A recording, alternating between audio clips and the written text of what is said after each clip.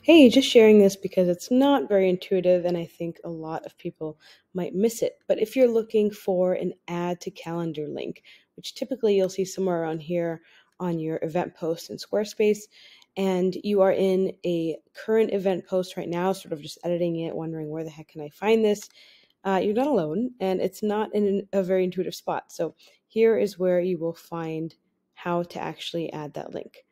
You want to go into the back to your main events tab. So this is kind of the place that'll show all of the events.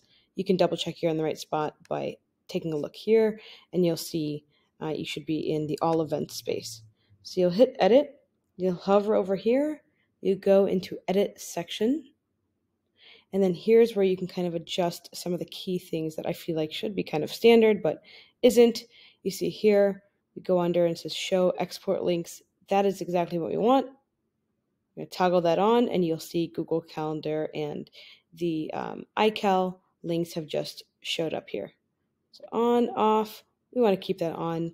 And then from here, you can disable or showcase the excerpt, whatever you want to do here. And then that should be good. You can also do something like this where we have the side tag for the date, no date here, or just the text. And then if you want to show past events, which is really helpful, if you're kind of showcase like all the things that you've been doing, you can always toggle that on and it'll show past events. Right now, the way that it's set is if you have, if this event passes, so after January 21st, nobody will actually see that this event ever existed. So if you do want to include it and just have it sort of grayed out, then showing past events, you can turn that on and that will take care of things.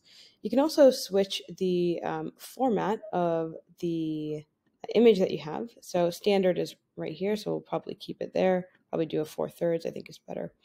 And yeah, if you have any questions, don't hesitate to let me know. But I hope that helps. I know it's not really intuitive. I'm not sure why Squarespace hasn't invested more in this events function, but is what it is for right now. And I hope that helps.